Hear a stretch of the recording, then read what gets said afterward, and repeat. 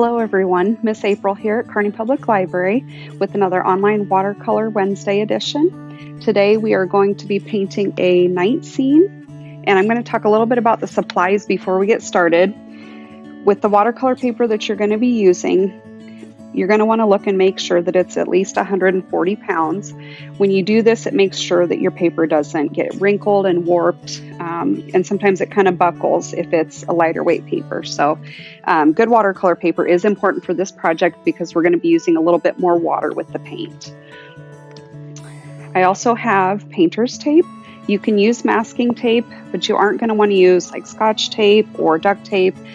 Something that's in that middle range is what's going to come off your paper, but not while you're painting. So the painter's tape is very good. I have tube paint in several different colors. I have my watercolor palette again. Q-tips if you like using those opposed to paintbrushes, or if maybe you don't have that at home. I've got a paint palette, water and paper towels. We're going to be using an old toothbrush. Make sure if you've got toothpaste in it, clean it out really good. I just found a cheap 50-cent one at the store. I have a wider flat brush, and I have an 8-inch round brush. I also have a Sharpie marker. Sometimes I like to add detail with my stuff when I'm finished. So those should be the supplies that you need. I'm going to do this a little bit differently. I'm going to do it in steps, so I will be changing my images here as I go. That's just because you're going to want all of your items to dry before you paint on the next layer. So I'll go ahead and I will start by showing you how to tape your paper to your pad.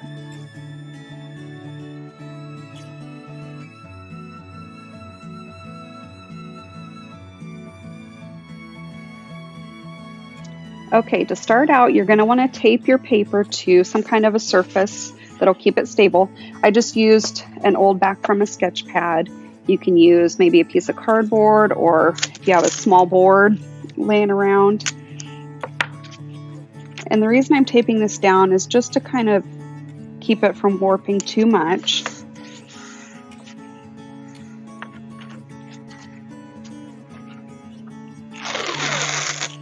I'm going to tape all 4 sides.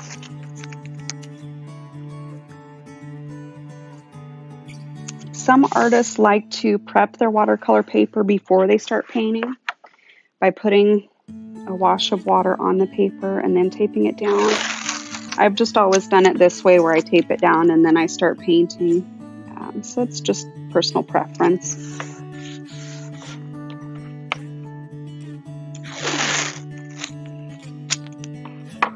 Okay, so once we've got this taped down, you should be good to start painting. One thing I will mention right now before we get started, when your painting is done, usually I let my work set for 24 hours just so that I know the paint is dry. I'll notice if there's any warping. But when you go to take this painter's tape off, you're going to want to pull away from your artwork. Sometimes when that paper gets damp, it will tear into your painting, and that's not a good thing if you really like what you have done. The first step is painting the background sky. I'm going to use my flat brush, and you have the option of using palette paints like this, or excuse me, palette paints there, and tube paint. I kind of used a combination of both so you can get an idea. If you want to use palette paints, you can just take maybe an old Tupperware container and mix up the shades that you like. But I used some purples and blues. I didn't want the night sky to be completely dark, just so that some of those trees and stuff that I'm going to add will still show up. So the way I'm painting it, I'm just making X's. And you can keep adding water and paint. I'm working from dark to light. And I can actually take my brush into the water and keep carrying that color down.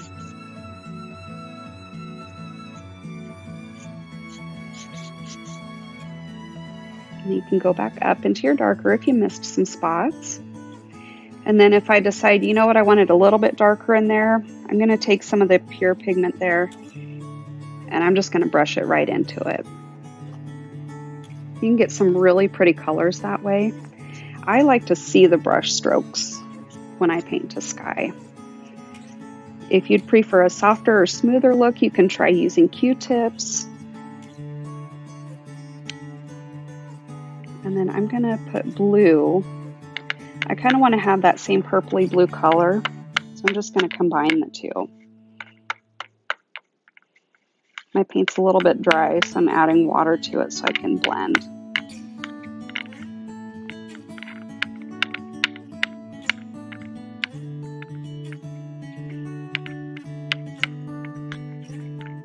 All right, so I'm going to do the same thing on the other side.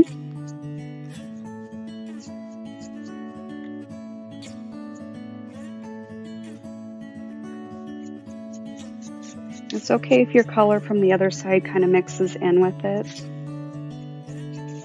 And really you can choose any color that you like. Add a little more of that blue to it.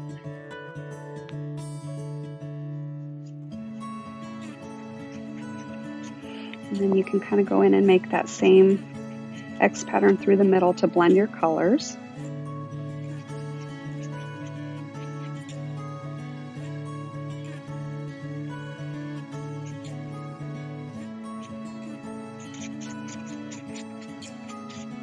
So then you've got your background done.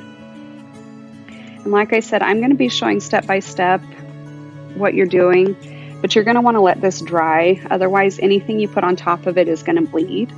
So I'm going to set this aside and let it dry and go on to the next step.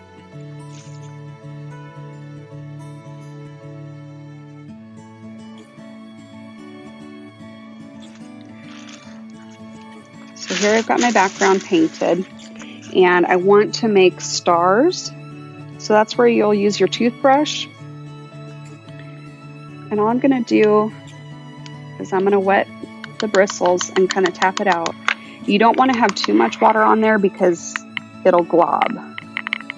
It'll leave big, messy marks on your paper. So I've got that, and the paint's pretty thick in there. I put a plastic bag behind it because it does splatter. But you're just gonna do it like you would spray, like you're cleaning out the toothbrush bristles. And here's where some of those dark, vibrant colors look really good because it makes that white surface pop. And you can put as much or as little as you want.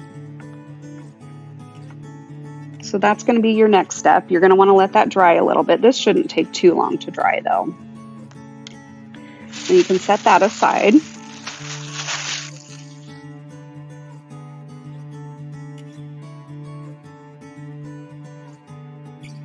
So here I have a dry one with all of my stars speckled on there. And the next step, I'm actually going to use my 8-inch brush. And what I want to do is paint more of like a silhouette or trees that kind of fade into the background that are further away. And I'm just going to use opposite colors. On the pinkish red looking side, I'm going to paint more of a blue. And then on the blue side, I'm going to paint more of like a purplish red.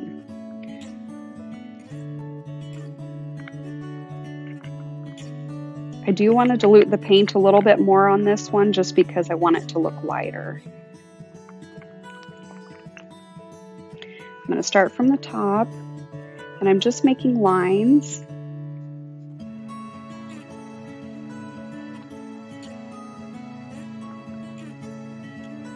So you kind of see the shape of a tree in the background. And if you get too much paint or too much water, just go ahead and blot over it. Or even if your colors are too dark, you can kind of just touch it with the paper towel to soften it.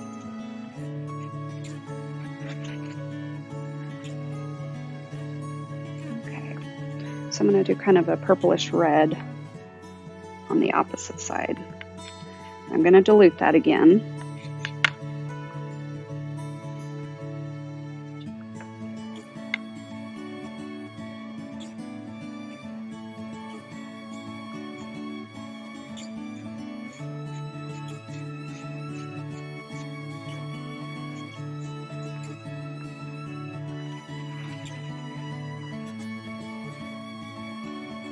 And then you can always go back in and add more if you take away too much.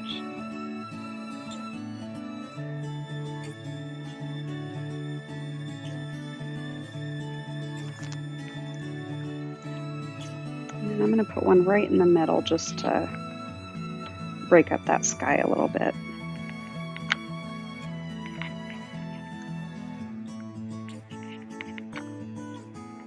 We were talking about Bob Ross paintings and how he likes to put trees and everything. They really do add a nice quality to a lot of paintings. So again, I'm using a matted version or a lighter version of my colors.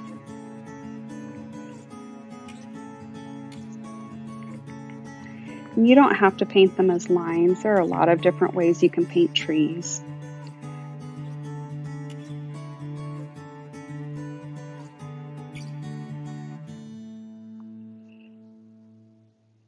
Okay, so I've got my silhouettes. I'm going to let this one dry again.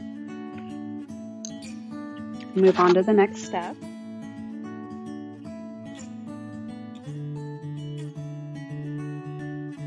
Here is one with my silhouettes where they're dry, and I'm going to go in and paint darker trees where they're closer to where you're at. They're more in the front view. So this has a little bit of perspective. You could use solid black, but I'm actually going to go in and add some grasses, some tall grasses in the very front. So I'm going to use darker blues and purples and that type. And again, I'm just doing the same thing where I'm making my lines.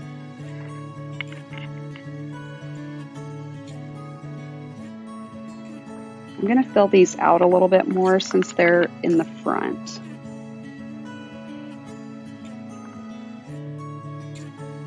And you can even mix blues. Might take a little bit of this lighter blue and put it in there.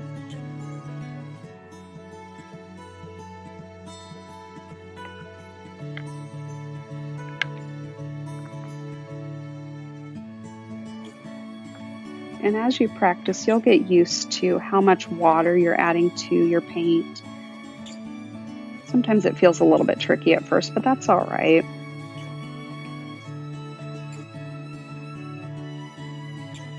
Okay, so I'm going to paint one more on the other side. Do more of a purple color.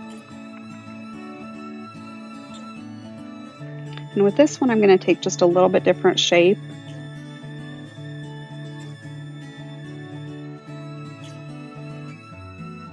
And I'm just flicking my brush outward to get those leaf patterns. I want my colors to be darker than the ones that are in the background here, just so that we know that this is closer.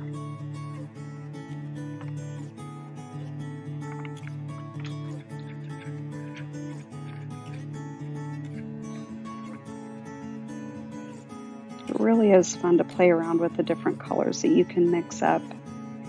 You know, maybe you like reds and oranges better. You don't feel like you have to stick to a color palette that I'm using.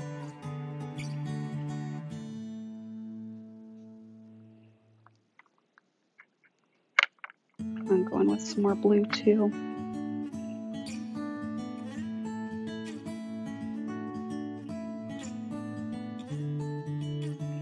Okay, so that takes care of the next step. We're going to let this dry. You'll probably notice I have different colors on some of these panels. It's because I was kind of playing around at home and selecting different things.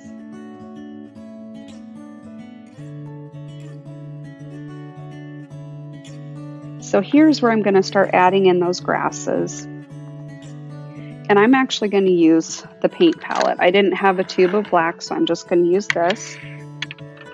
And like I said, this has some pretty purples and reds and blues. If I wanted to, I could just take a small plastic container and mix my own colors right from the palettes.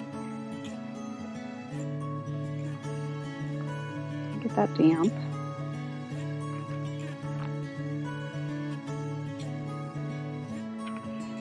And I'm just going to use that same flicking motion where it's heavier here and you lighten how you're holding the brush on the way out, on that brush stroke out. You can practice on scratch paper if you like. But it just adds another element to the painting.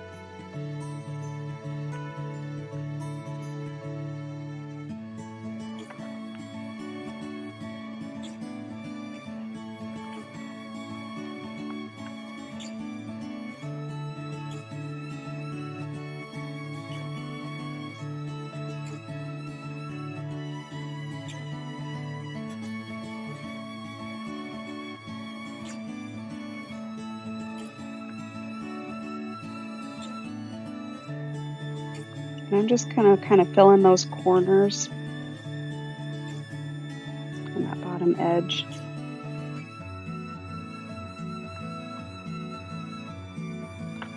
All right, so you can let this dry and you can either leave it like this, or I used a Sharpie marker. A lot of my colors were very dark in here and I had a little bit of trouble seeing the grasses in the front.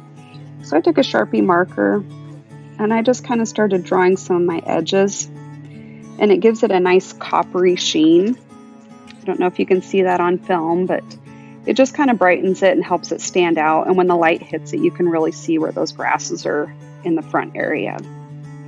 So that is how you paint a night scene.